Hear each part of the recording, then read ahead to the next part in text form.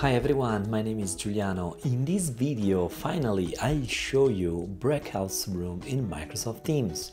One of the most desired feature, highly requested.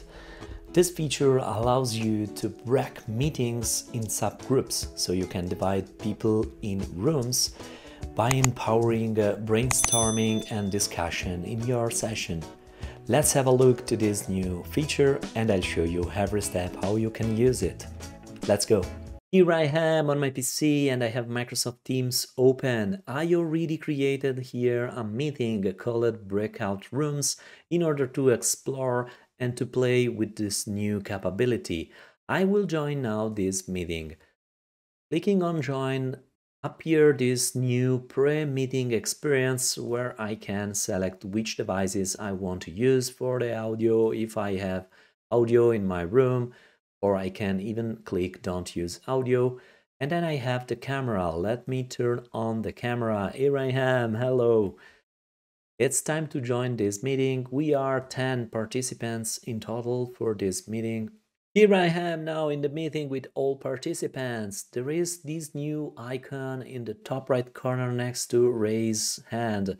This is called Breakout Rooms. Let's click on it. This will open this panel and here basically you can configure Breakout Rooms. How many rooms do you need? You can select up 50 rooms, but I will select this time 3 rooms. Next, you can select if you want to assign automatically all participants to these rooms or maybe you want to do it manually. I will select manually and let's create rooms now.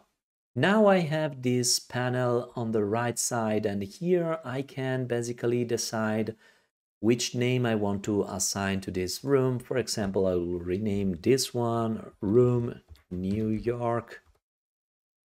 I'll do the same for the others. I will decide the name for the second room. This will be Room. And then the last one, which is Paris.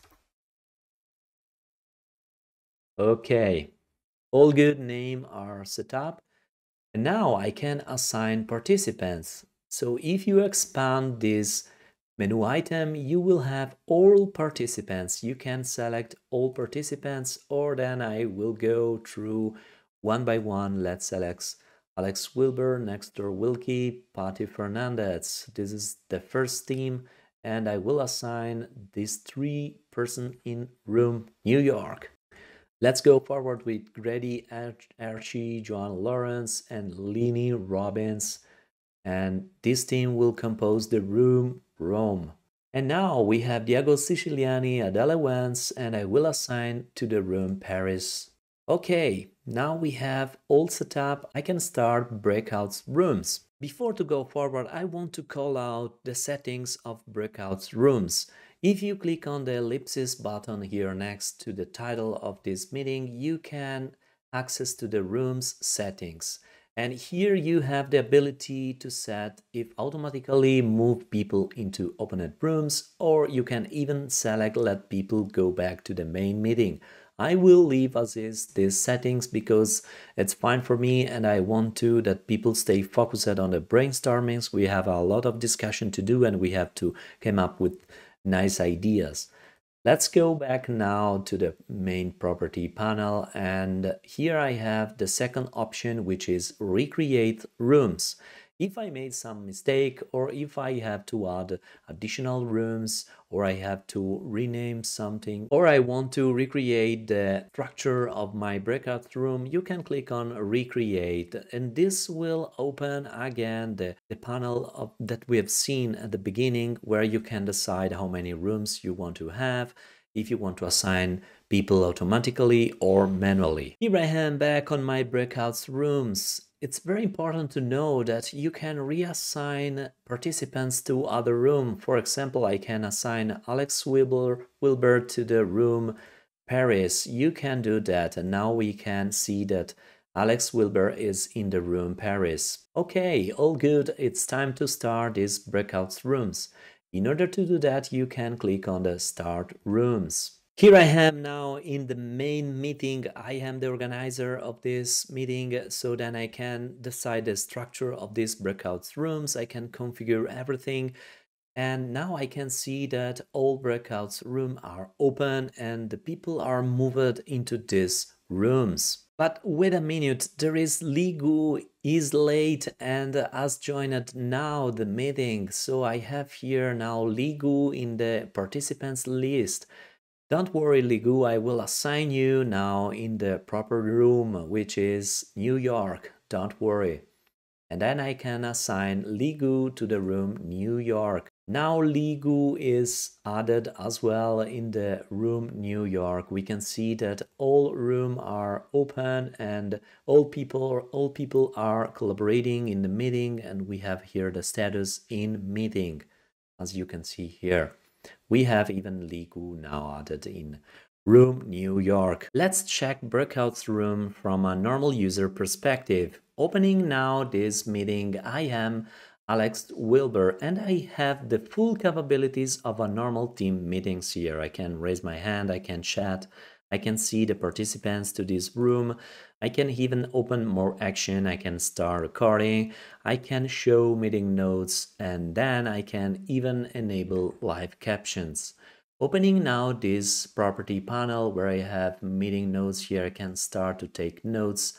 So as you can see here, all full capabilities are in this breakouts room. I can even sketch ideas or anything in the whiteboard. Here I am back now in the main meeting as Giuliano. I have an important announcement now to send to all participants. How I can do that? You have to click on the ellipsis button next to the title of this meeting. You will find in this menu, make an announcement. Clicking on it, I can type, you have the last 5 minutes. Clicking on send, now I'll show you that this message is appear in a room. I am now Alex Wilbur, and in the chat, in the show conversation, I have here a dot. If I click, this will open the meeting chat, and I have here now this announcement marked as important. And as you can see here, you have the last 5 minutes. Let's go back now on the main meeting as Giuliano because it's time to close rooms.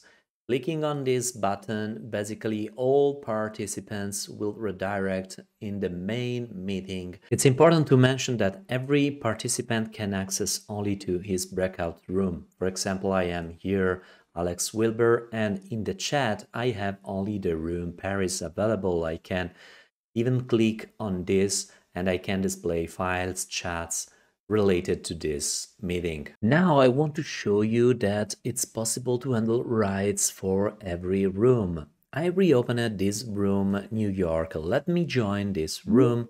And now I am in. What I will do now is clicking on show participants. By default, every participant is added as presenter. This means that I can change rights. For example, Ligu can be only attendee.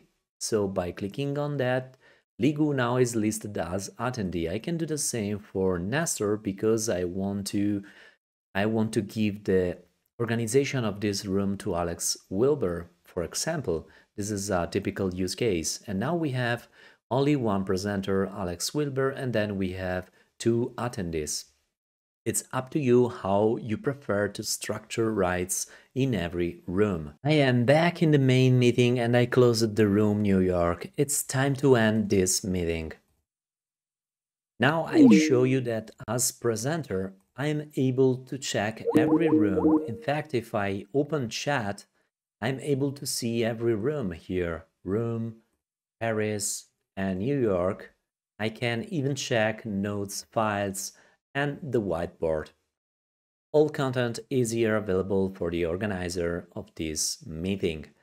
Changing the perspective now as other presenter, if I click on chat, I am connected as Alex Wilbur, and Alex Wilbur can only check the materials related with his own room, Paris in this case, but he doesn't have the ability to check other rooms. Alright, that was a quick tutorial how you can use Microsoft Teams Breakouts room. If you enjoyed the video, please give a like and subscribe to my channel to stay tuned with my next videos. If you want to see me cover any other topics in the future, put a comment down below, I read them all, and this is also how I build my to-do list for my next videos. I hope to see you next time. Bye!